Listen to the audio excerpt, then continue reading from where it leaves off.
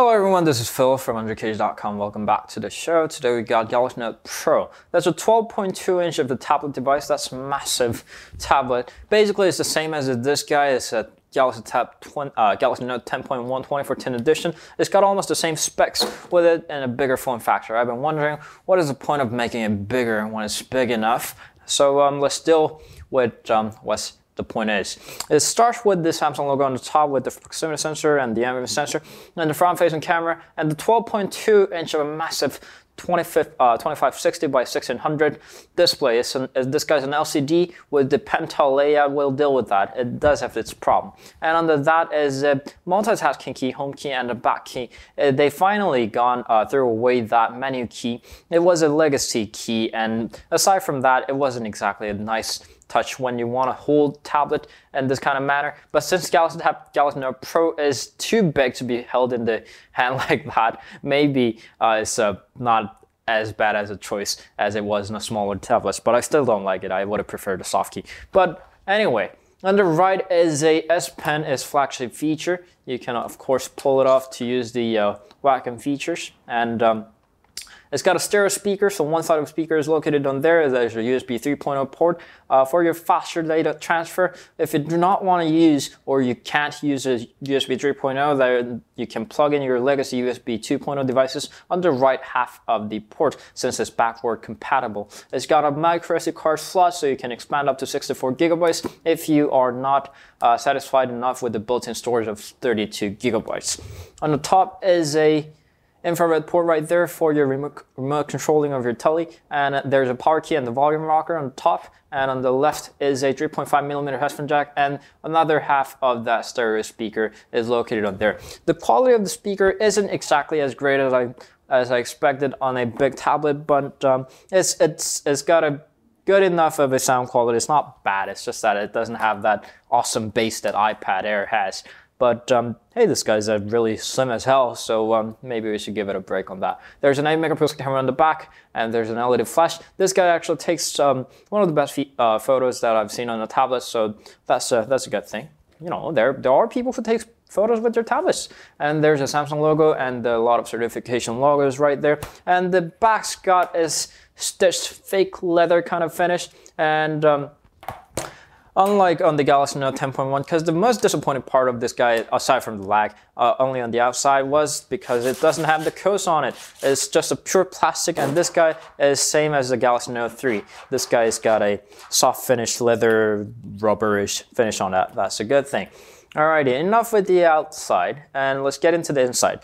This guy initially ships with the Android 4.4.2 KitKat. That's the latest Android that ships with the stock devices, and let's take a look. There's a visual confirmation of the Android KitKat, and a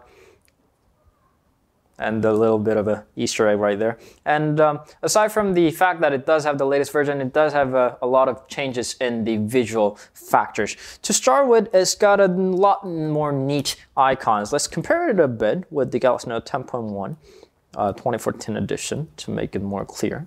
Is that now icons are a lot cleaner. Well, some people might have seen this kind of styles of the icons, and I do agree, but having a cleaner icon is definitely a good thing, because these were nowhere near being beautiful. And the notification, this usually fills up the whole screen, unlike it did with the bar was always there. And also the notification bar right there is a lot cleaner. It doesn't fill up the whole screen like the previous version of the Android did, previous version of the Samsung's Android did, and it only scrolls in the main center, so you can see kind of what was happening behind the notification bar. And the icons themselves are a lot cleaner and neat right there. I kind of like it. But these roundish icons do show the pen-tile display of its kind of a glitch is really apparent. So I don't usually talk about these pen tiles or the DPIs or whatever unless they're really terrible, and this guy really kind of annoys.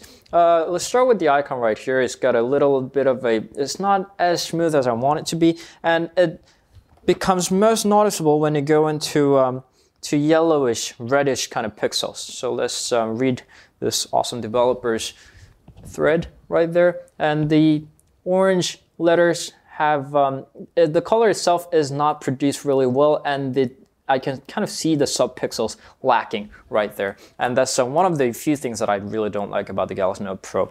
And let's get back to the interface. The TouchWiz interface itself is not lagging at all. That's quite a surprise. TouchWiz not lagging. It's finally happening. And they also added the magazine UI access. Samsung has been very proud of this guy. And what you can do over here is you can tap and hold on a magazine screen. And hey. I can tap and hold on the magazine screen, and it's going to let you adjust the size of the widgets right there.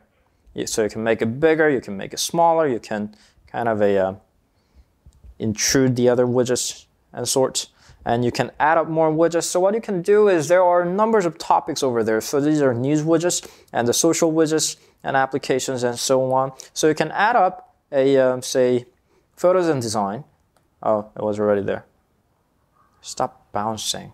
And you can flip it through. So this is basically a flipboard on your home screen, and you can tap on an article that you're interested in, and it's going to take you directly to the Flipboard app. Wi-Fi isn't working well. So it's going to take you to the article, and you can just flip it and continue reading. I'm not really a big fan of like news on your home screen kind of ideas, so I don't think I'm going to be using this.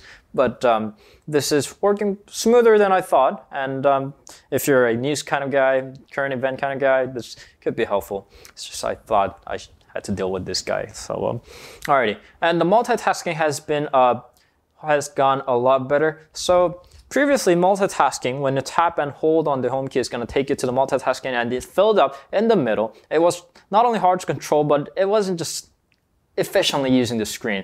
You can scroll up to kill the apps, and now it's on the bottom, and you can scroll up to kill the apps. And this is a lot cleaner to look and a lot easier to control. So that's one thing. And since this guy is called the Galaxy Note Pro, I thought we have to deal with it in a professional kind of way. And we brought this Bluetooth keyboard. This guy came with the ThinkPad Tablet 2. I don't use that device anymore, but I do like the keyboard. So you can pair up with any kind of Bluetooth keyboard. So this is a keyboard plus mouse in the same guy. That's why I like it. And as you pair it up, you can just like mount it onto the keyboard dock and use it like a laptop with a bigger screen than the keyboard. And there's a cursor appearing on right there. Let's make it like that. So you can control the cursor, and you cannot touch on the screen because this guy works as a home and this guy is as a back. So unless you really have to, you can just not touch the screen at all and use it as like a laptop. So what you could do right here is that it also comes with the Office suite. It's called the Hun whatever. It comes with the H-Word, H-Show, H-Cell. And these guys are pretty much like the desktop apps. Not only the layout, it doesn't look like any kind of your typical Android app. It does look like the PC-ish a lot. And the shortcuts work as well, so you can type in whatever underKG Galaxy Note Pro. And you can Control-A that, and you can Control-C that, and you can move into another cell, Control-V, and this is quite useful. And aside from that, the keyboard itself is really useful. The built-in soft key, I'm not really a big fan of a Samsung soft key. They're usually terrible, but they made a lot of changes. And let's tap on twice. And these now include a arrow key and the control key, and this pretty much works as your desktop. And the greatest part about this having a big screen is that you rarely make typos on it. So let's say you rarely, rarely make I'm making a lot typos on this big keyboard. So what I really liked about the iPad is that you rarely make typos on the iPad. I don't know about the others, but at least for me, I make a lot less typo on the iPad than I do on the Android tablets. And finally, I found a tablet that I do not make as much as the typos as I do on the other Android tablets. And I really like the soft keyboard. And say it again, I rarely like Samsung soft keyboards. And I like this one.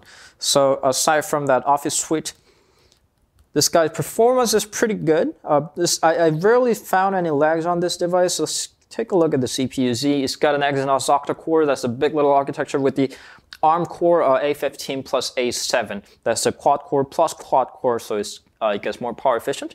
Although, despite the massive battery built in inside, it didn't exactly stand as long as I want it to be, but it's got a 12.2 inch of device, which is incredibly big considering the size and the thickness of this device. So as device this thick, the battery life is actually pretty much acceptable. It's just not awesome. So it's got an Exynos octa-core with the 3 GB of RAM and again 32 GB of storage. This guy is an Wi-Fi version, but the LTE and the 3G version is coming soon. So the performance-wise, I didn't exactly find any problems with it. Alrighty, and all the nice features of the S Pen are right there. If you want to take a look at more of the S Pen features, because I can't really deal with it because of the time frame, you guys are not going to watch like an hour long of a review. So tap on there to watch my Galaxy Note 3 review. I dealt with a lot of features right there.